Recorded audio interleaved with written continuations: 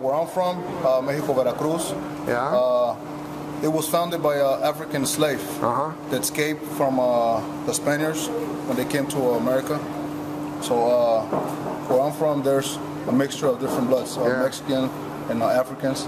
I put the two snakes, the two Aztec snakes, representing power, strength, which was the base of the first history of Mexico, Aztecs. And then after that, Spaniards came, and that's when the slavery, the blacks, Africans came to Mexico. And that's when the whole other history came in. That's where we come in. Yanga, he was a son of royalty in Africa.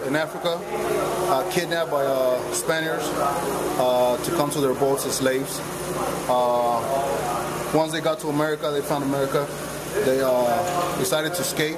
They got tired of being abused. Same thing as us.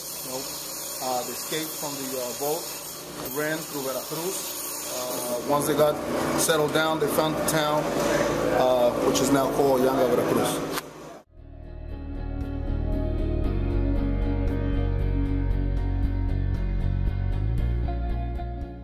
We got all together. We got fed up of the abuse. We're gonna say abuse, you know.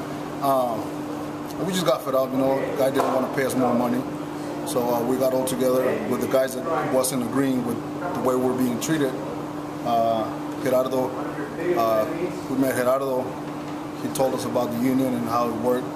And so we got all together and we decided to just, go out there and do what we had to do to, pretty much serve what we deserve.